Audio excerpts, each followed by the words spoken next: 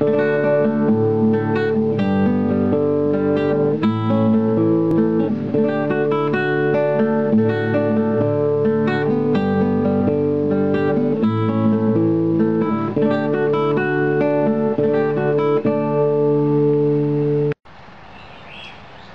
11th, morning in the pumpkin patch. Figured I'd do the mid-month update, and I actually have some bad news.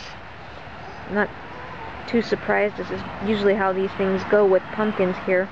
But the pumpkin the first one that I got that was growing, I was all excited about, it died.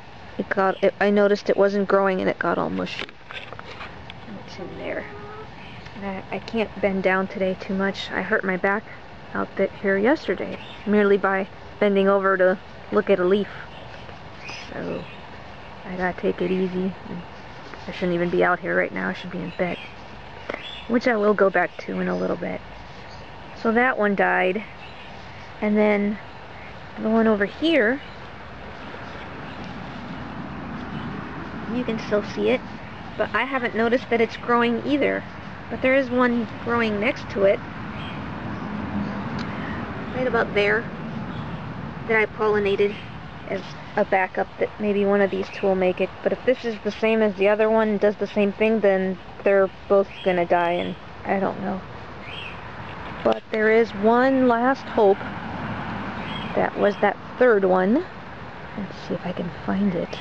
It had a yellow flag. Ah, there it is.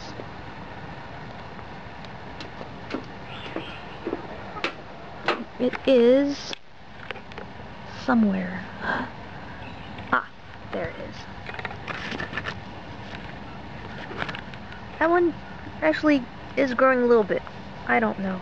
I just don't know if I'm gonna get anything at all. I'm gonna have to... No, I was gonna buy pumpkins anyways. And then of course the main problem is, as you can see, the leaves. This is the worst. That's melon worms. So this year, the powdery mildew actually wasn't even that bad. It was melon worms, and I find it interesting how it's different in all parts of the country. I had one friend here that watches me ask me about, what do you do about squash bugs? And, well, we have squash bug, stink bug, and was it the leaf footer bug that's the other one. And it hasn't, it's been annoying, but it hasn't really been too much of a problem.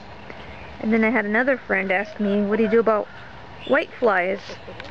And I don't think I've ever seen one here. I know we do. Oh, I'm about to trip over Henrietta.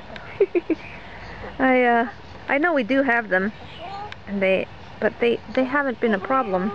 It's the those evil melon worms that eat everything. Like that. Destroy all the leaves. But these are the newer plants. I'm actually hoping that it'll get a little bit cool just to get the bugs to go away. And it has been raining, which is both good and bad, because the rain causes powdery mildew, but the pumpkins need rain to grow, so it's like, what do you do?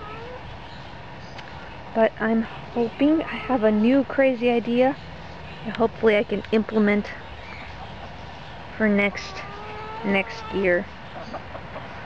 These are gourds. They're doing pretty good. I'm not going to show the zuccas. Well, that zucca. The zuccas or the casa banana or the other pumpkin patch. The other pumpkin patch is doing good. It's got a lot of male flowers, but they're not going to be in time for Halloween. I did buy 2 pumpkins already, though. So, kind of a short, depressing update for this morning, but it's not over yet. Who knows? There are pretty male flowers out this morning.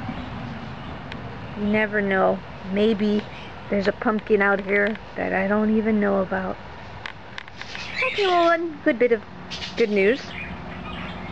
The long loofahs are becoming long. This thing is like... It's verging on 3 feet. I didn't think it would grow anymore. And then we've got this one. Gotta be careful. They are ants. Nasty fire ants. Hate fire ants. That's 3 right there. And this curly one. There. And this one. So I've got 5 loofahs growing. 5 long loofahs.